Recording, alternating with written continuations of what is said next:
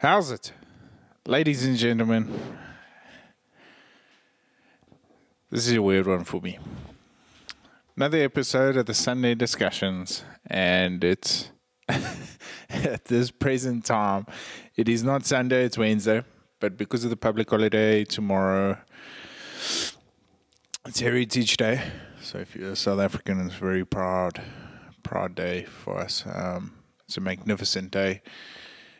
We get to celebrate cultures and heritage, just where we come from. A lot of people reminisce on the past, but a lot of people use it and take the opportunity to dance and embrace one another's cultures. And it's more of a celebration than anything else. So guys, today's Sunday's discussion is it's a special one for me. I'm going to be opening up about certain scenarios that have happened in the past couple of weeks, past couple of months, as well as using this platform to voice my opinion about certain scenarios that have occurred to me through trying to promote my business online. And just some of the blatant negativity that's going on through social media platforms. Not only that, I will also be discussing and voicing my opinion on certain scenarios within the hunting industry and how we can combat poaching incidents that have. If you've been following my social media feed, you've been seeing that I posted an incident on Wednesday regarding dogs and sports of poaching. But we'll get into that. Before we do, some special people need to be mentioned. First of all, big shout out to Trees and Camo. Super stoked to be a part of this team still. Looks like we're going to be kicking it off again in 2021. So, big shout out to Trees and Camo. Then, secondly, Tacticam. This is a new product that's hitting our shores soon. We will be listing it on the PH Toolbox. It is listed as we currently speak. We've got the pre-order option. Our shipment hasn't arrived yet. And pretty excited to get Tacticam over here and introduce it to a couple of guys in the industry. And hopefully you can benefit and really help the guys filming their own hunts going forward. Next up, Splitting Image Taxidermy. I'm hoping to get around to them this weekend because we're playing golf down in the Port Elizabeth area. Man, I just want to see some mounts. Even if they don't even have to be mine. Hello, my girl. This is Pepper, by the way. One of the benefits of doing my podcast at home. So big shout out to Splitting Image Taxidermy. They fantastic guys. Look, if you're in the area, if you've been hunting in South Africa and you really want your trophies taken care of, Splitting Image Taxidermy they're the guys you need to get hold of. The service is outstanding, and they're just next level. I've only had good experiences, and I've only had good feedback coming from my clients that I've already used with them. So big shout out to Splitting Image. Next up, Maxxis Tires. Like I've been saying, I've been using the Maxxis Razor mud terrains, a mining application for some time now. They're really doing well. Unfortunately, my pickup is in the workshop, busy repairing my clutch. So I haven't really been driving them around, I'm going to be honest with you. But fantastic tire. Like I said, just the mileage, the noise reduction on the road. You know, normally when you put these mud terrains on, the noise just absolutely kills you. These guys have really reduced the noise levels drastically, so it's fantastic. So a big shout out to Maxxis Tires. Then, guys, if you haven't yet, support the PH, please, man. it's been a tough season. It really has. And I've had some tremendous support over my social media platforms. And I wouldn't be sitting here if it wasn't for you guys. So just thank you so much for all the support. I really appreciate it. If you guys would like to pop around to Redbubble, I'll tag the link below if you're watching this on YouTube. Otherwise, you can find my merch on PH Toolbox, which leads me to the next big one, and that's PH Toolbox. Just thank you to everyone at the team. We've put together some fantastic programs and things going forward. I'm really looking forward for the future for PH Toolbox. And yeah, I just can't wait to see what the future holds. And we've got some amazing products. Thank you so much for all the suppliers that have had a bit of faith in us. It's been scary, it really has, but we've finally seen things come together, and it's just a matter of putting in the hard yards now and getting people aware of what PH Toolbox is. Okay, guys, well, without wasting any more time, we've got a jam-packed episode for tonight. And yeah, can't wait to share it with you guys. So enjoy.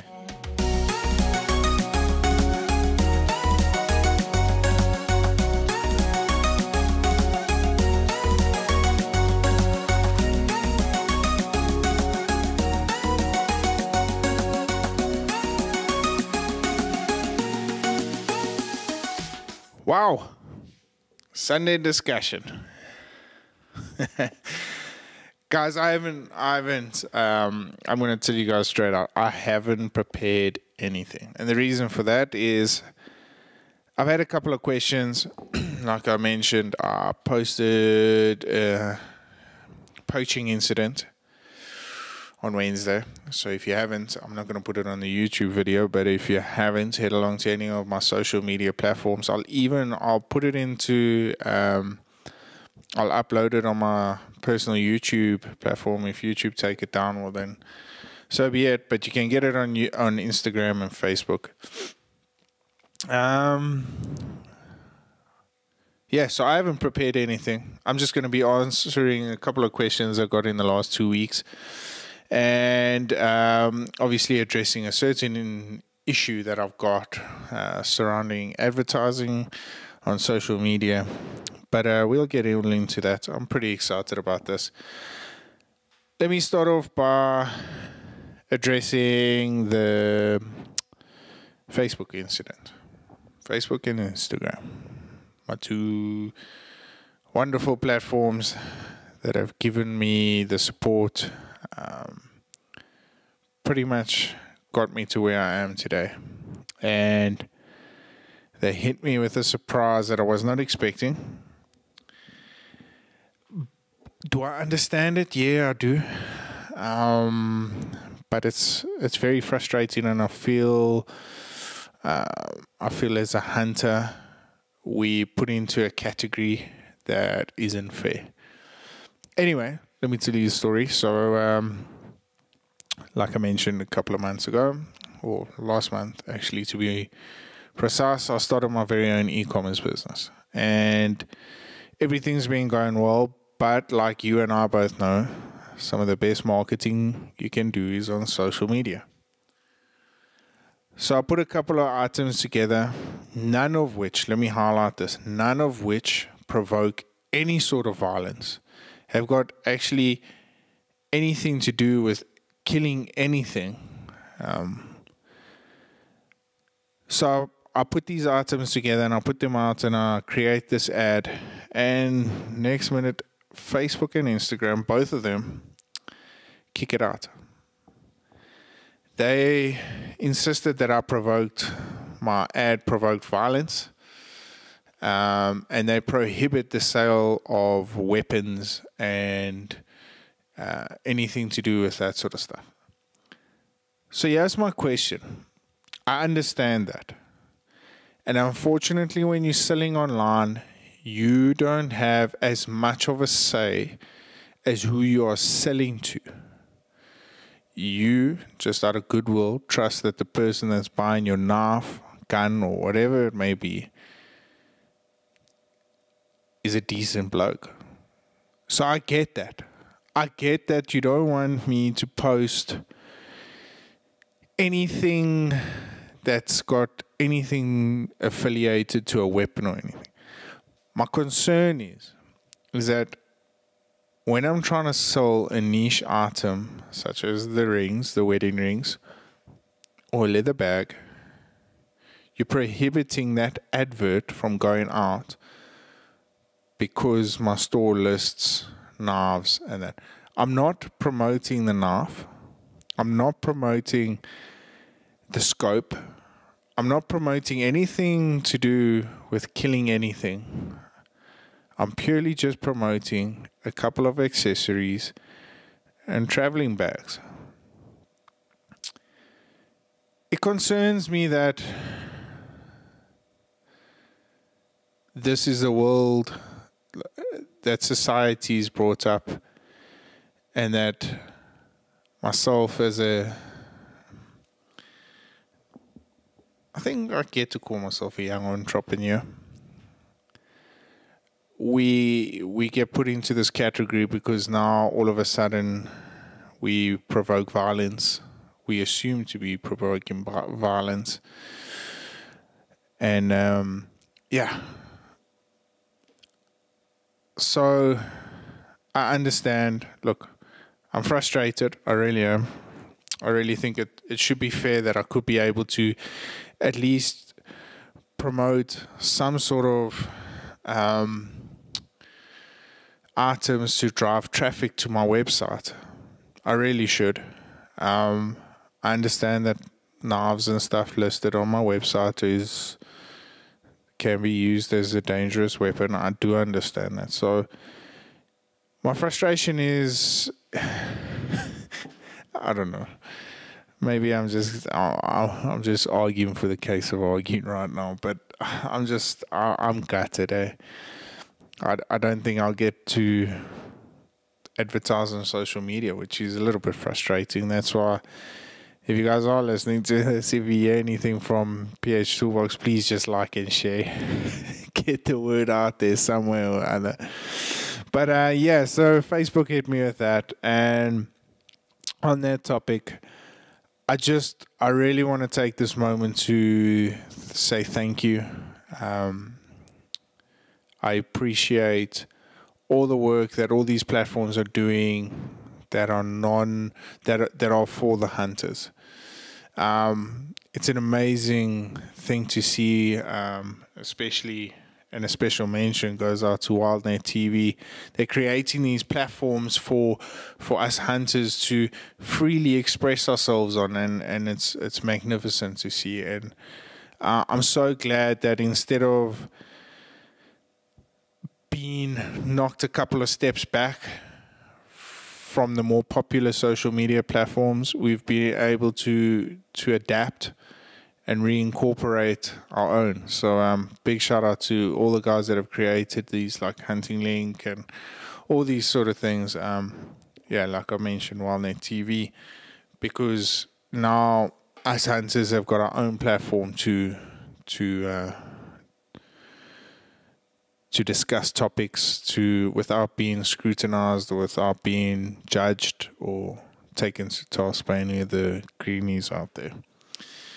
But so that's what happened.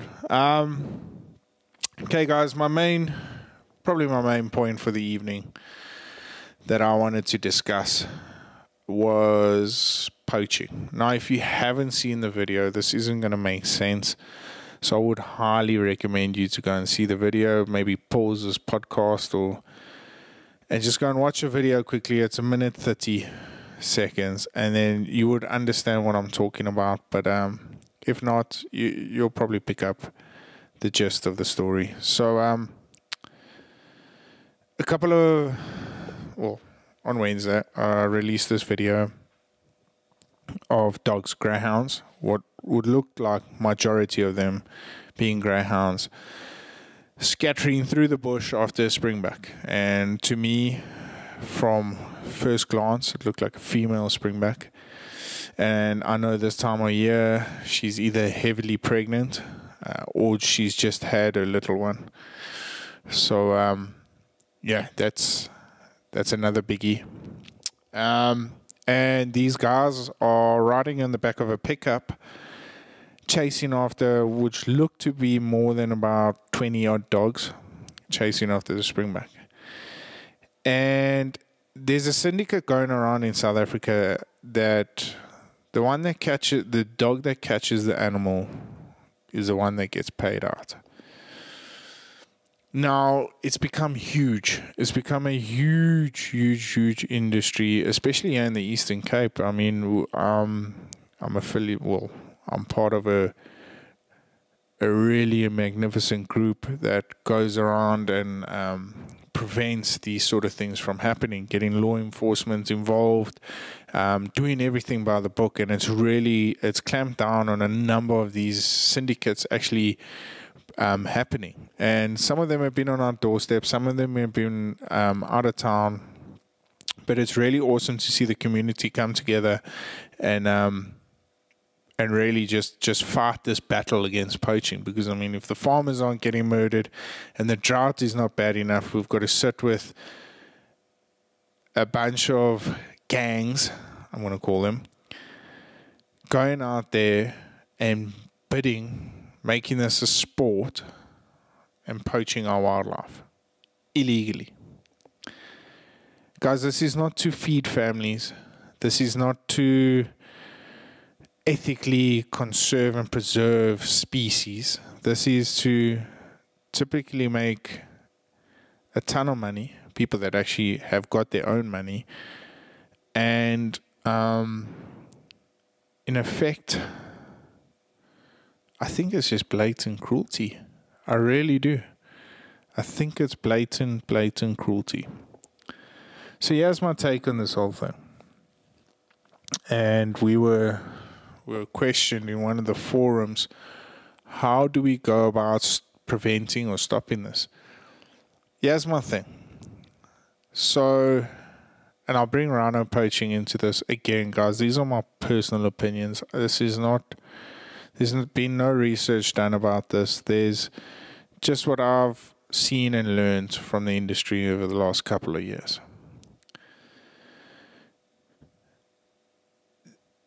The risk factor involved in these poaching syndicates leads to the higher stakes. So leads for that price tag to be high.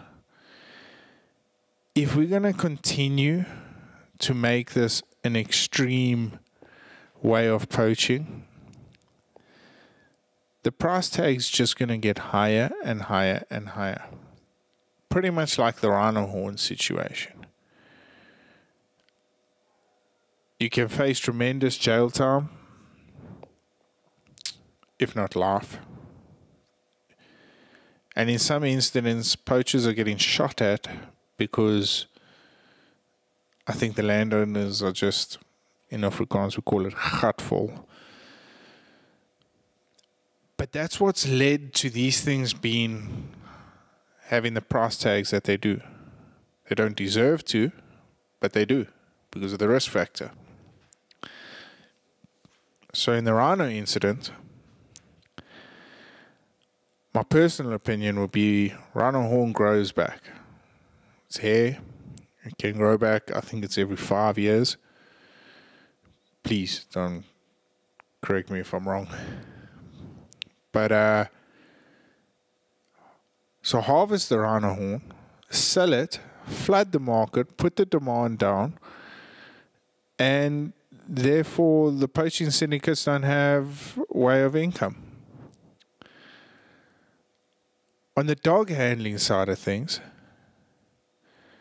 get involved in the community, put up a dog racing track, because I don't know, and I would speak under correction here, I don't know if dog racing is legal or illegal here in South Africa.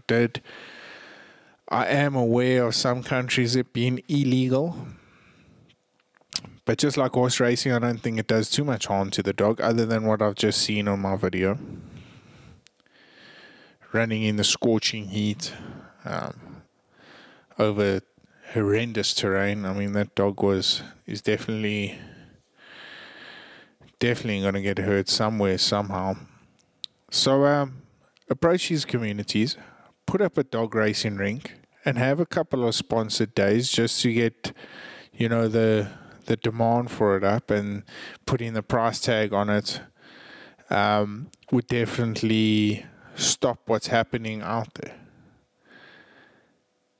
Because no animal has the right to suffer the way that Springback did, or some of those dogs would have. There's no water out there. They all get loaded back onto the bakkie and drive probably another 2.5 hours before they get any sort of nutrients or food or anything like that. So have it controlled. Don't try and eliminate it, just control it. And I think that's one of the biggest things that we're missing the point on here. In the rhino situation, I think there's definitely a huge influence from leadership that we haven't seen it legalized sooner. I know the sale of rhino horn is legal now in South Africa. Whether it's legal worldwide, I think we're getting closer.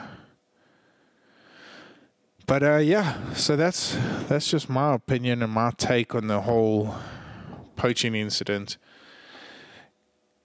Guys, look, there are poachers out there, and especially now after COVID, there's poachers that are out there that are hungry. There's guys that are out there that need to feed their families, that don't have jobs, that see an opportunity, and their hunting, gathering instincts kick in. They want to feed their family. They want to look after their family as anyone would. And they go to the extreme. This is not that. This is a sport. This is unethical, cruelty. And I just hope we find a solution to it sooner rather than later, because we'll see huge damage in the future if we just keep letting this happen. So big thumbs up to all the communities, and especially my local one, that's doing everything in their power to prevent these things from happening and to putting a stop to it before it even gets serious. So I know the guys here in the Queenstown district have done some incredible work, and it's truly inspiring to be a part of and to see. And and I just wish them well, and keep up the good work, guys. It's awesome. Okay, guys, and then nearing the end. I'm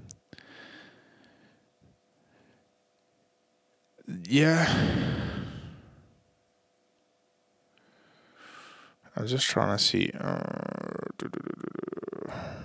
Okay. What lit the fire for your PH career, and why do you see yourself doing it in the future? Okay, I want to take this apart and say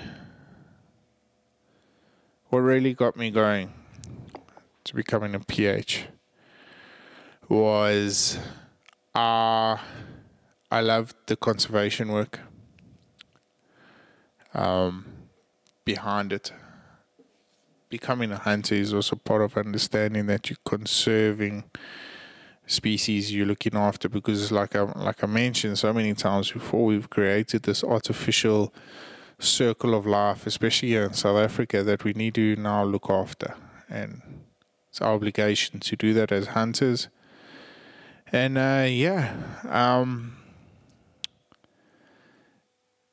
so the story goes, it was the 28th of June. Woke up early on the Saturday morning, well, the evening of the 28th. My dad came into the room and I was busy playing PlayStation. And he said to me, would you like to go and hunt your first buck?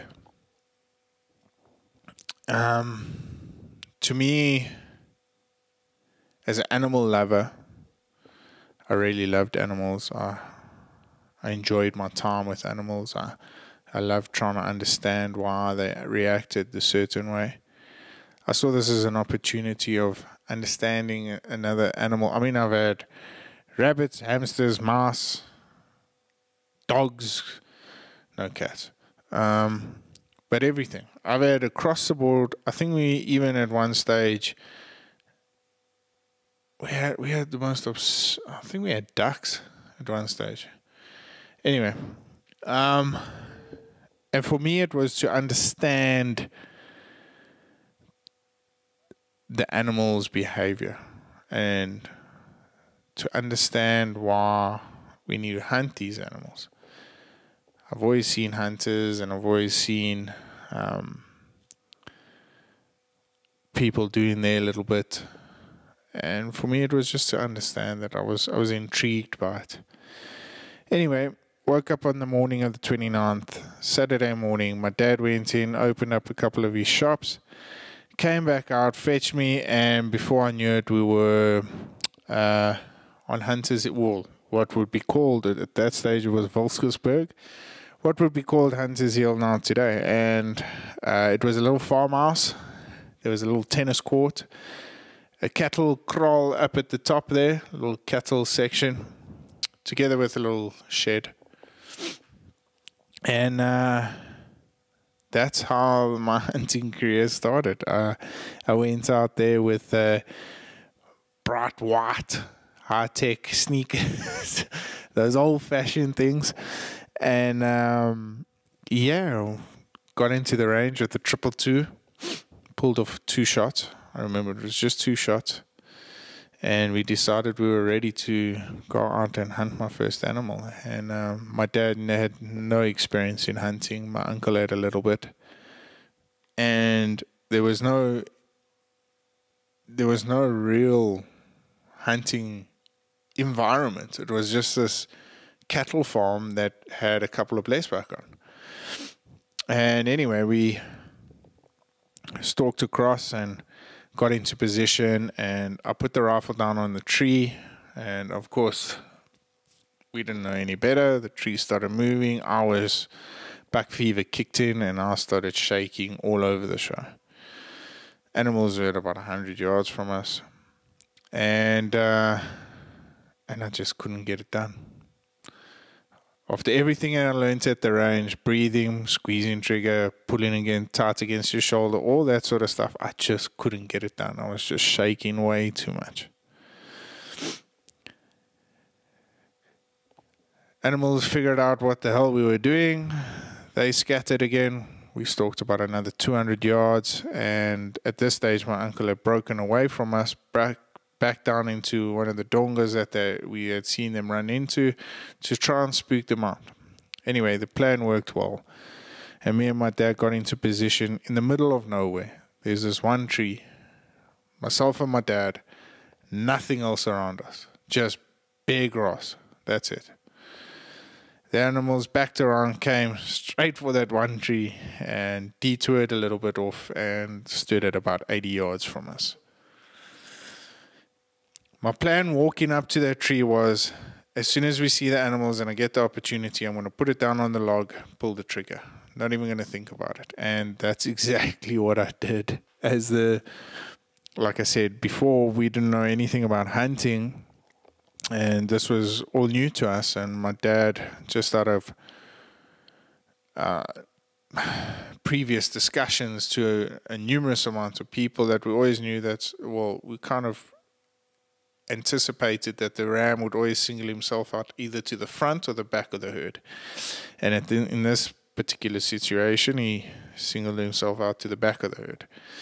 And we laid down, and one shot, dropped him on the spot, and I was ecstatic.